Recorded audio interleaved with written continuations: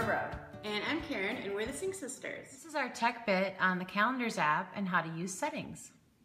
So we're going to start out by looking at, again, settings are available for every app on your iPad or iPhone, and allows you to add functionality to that application. So I'm going to go to the second page and go to my settings app, and I'm going to tap on it, and it's going to bring up the settings.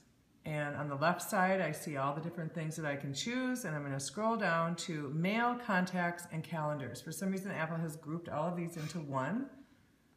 So we're going to go in. The first thing is Mail information, then Contacts, and then down at the bottom we have the Calendar section.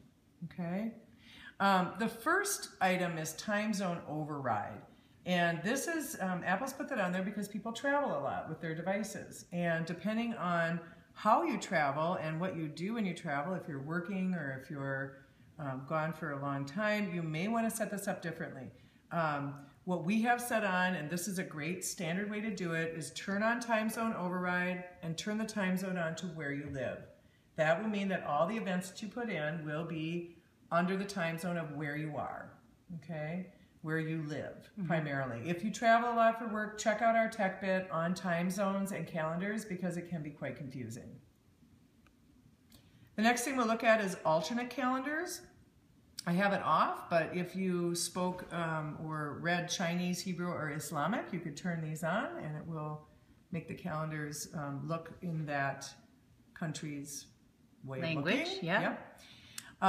We have week numbers. This will just put a little number at the top of every week. So if you're a person who looks at how many weeks we are into the year or how many weeks we have left, you can turn that on. Show Invitee Decline. So if you do a little bit of inviting of people to events, it's good to see the declines. But if you're doing this for work and you're inviting hundreds and hundreds of people to all kinds of different events, you might want to turn that off because you're just going to be deluged with it notifying you of those. Okay. And then we have syncing, and this will sync. We have it set up to all events. You can tap on that, and you could just have it sync only the past few months or so. I just like to have all mine synced, so it doesn't take up very much room. No, so. right. Default alert times, we tap on that.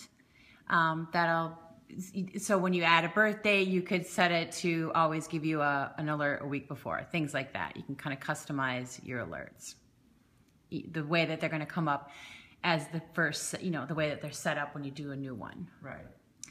And then start week on. This is always the great debate. Is it Sunday or Monday? I feel like it starts on Sunday, and then sometimes I feel like it starts on Monday. It does start on Monday, but we're so programmed to see Sunday at the beginning. I know. So I guess the default, you can see United States is Sunday. So if you want to start your week on Friday, go ahead. Go for it. Yeah, have at it.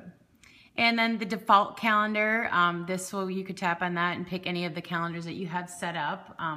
Usually your default is your own personal one. Yep. And so that is it for the settings for calendar.